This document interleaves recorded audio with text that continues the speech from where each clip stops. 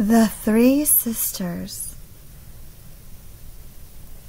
They came with the wind that blows in August, thin as a spider web and barely noticed. Three who did not seem to be related to anything but the moon. One with laughter like tin, and one with eyes of a cat, and one with hands like porcelain. The aunts, the three sisters, las comadres, they said. The baby died, Lucy and Rachel's sister. One night a dog cried, and the next a day a yellow bird flew in through an open window. Before the week was over, the baby's fever was worse. Then Jesus came and took the baby with him, far away. That's what their mother said. Then the visitors came, in and out of the little house. It was hard to keep the floors clean. Anybody who had ever wondered what color the walls were came to look at that little thumb of a human in a box like candy. I had never seen the dead before. Not for real. Not in somebody's living room for people to kiss and bless themselves and light a candle for. Not in a house. It seemed strange. They must have known. The sisters, they had the power and could sense what was what. They said, "Come here," and gave me a stick of gum.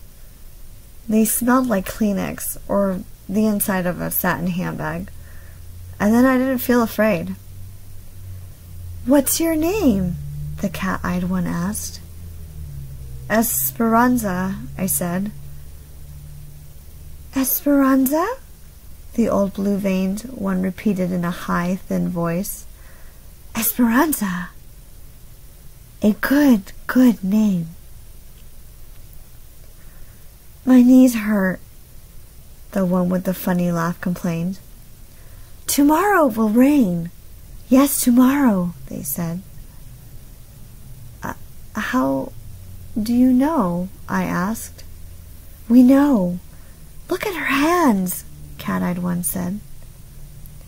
And they turned them over and over as if they were looking for something. "She's special. Yes, she'll go very far. Yes, yes. Make a wish." "A wish?" "Yes, make a wish. What do you want?" "Anything?" I said. "Well, why not?" I closed my eyes. "Did you wish already?" "Yes," I said. "Well, that's all there is to it. It'll come true." "How do you know?" I asked. We know. Esperanza, the one with the marble hands, called me aside. "Esperanza." She held my face with her blue-veined hand and looked at me. A long silence. "When you leave, you must remember always to come back," she said. "What?" "When you leave, you must remember to come back for the others."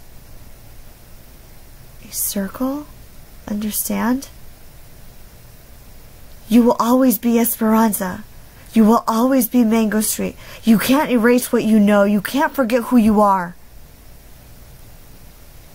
Then I didn't know what to say.